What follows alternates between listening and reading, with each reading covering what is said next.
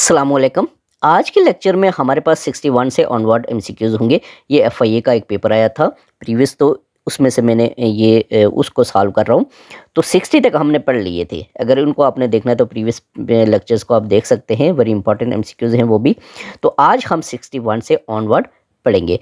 तो first MCQ है, इसमें कहता है the approximation in which original length is very small as compare to final stretch length is elastic approximation, non elastic approximation, slinky approximation या none of this.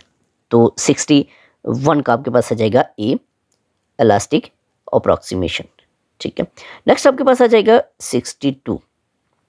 इसमें कहता है the shortest wavelength for Audible sound is 0.7 centimetre, 1.7 centimetre, 1.6 centimetre या none of this.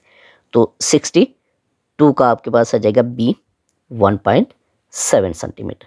Next आपके पास 63 आ जाएगा। A wire has a resistance of 60 HM, it is cut into 2 parts and both the halves are connected in parallel. The new resistance is RO2, RO3, RO4 या none of these। तो 63 का आ जाएगा सी, RO5, 4। Next आपके पास 64 है, by which process both salt and water will be recover from common salt solution, evaporation, distillation, sublimation या none of this.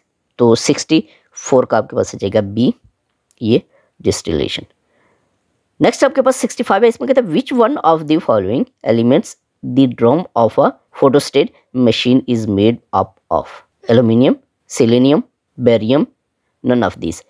तो 65 का आपके पास आ जाएगा बी, सेलेनियम। नेक्स्ट आपके पास 66 है, इसमें कहता है the force exerted by a uniform electric field on a dipole is parallel to the dipole moment, perpendicular to the dipole moment, parallel to the electric field, none of these।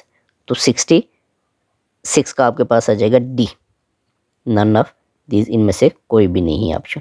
Next आपके पास 67 है, इसमें कहता है in how many national and provisional constitutions by elections were held on 15th October 2018, 24, 30, 35 या none of these। तो 67 का आ जाएगा ए, 24। Next आपके पास 68 है, इसको हम देखेंगे कि 68 में क्या करें। इसमें क्या, how many women candidates made it to the national assembly through the direct general election 2018, 8, 10, 12 या नन ऑफ दीज। तो 68 का आपके पास आ जाएगा बी, 10। नेक्स्ट आपके पास 69 है, what was the voter turnout in general election 2018, 49.5, 55.8, 56.2 या नन ऑफ दीज। तो 69 का आ जाएगा आपके पास बी, 55.8। नेक्स्ट आपके पास है 70, the range of missile of 7 is 350 to 400 kilometre, 350 to 500, 350 to 700 या नन ऑफ दीज। तो 70 का आपके पास आ जाएगा सी, ये तकरीबन 350 to 700 किलोमीटर। तो आज के लेक्चर में हम इधर 70 तक की पढ़ेंगे। नेक्स्ट हम 71 से ऑनवर्ड इस पेपर के MCQs पढ़ेंगे।